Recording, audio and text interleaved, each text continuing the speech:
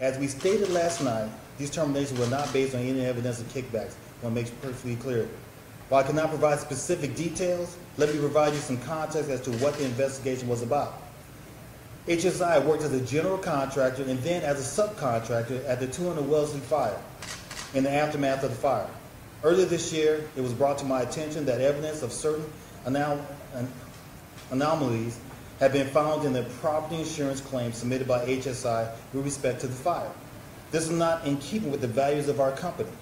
I immediately brought this matter to our board with a recommendation to conduct an independent investigation. With the board's approval, we engaged external legal counsel and a forensic investigations firm to investigate these allegations.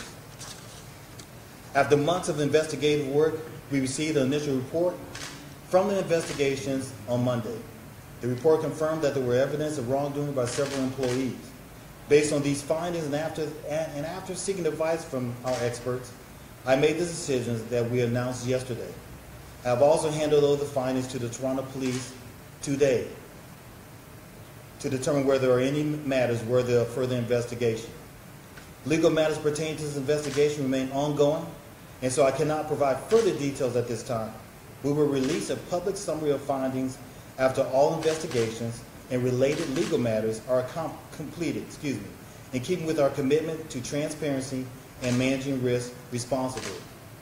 These decisions were not easy to me, especially not when we terminate employees, and I don't take them lightly. But my mandate from the Board of Directors is to improve Toronto community housing performance and restore credibility, integrity with our residents and the public.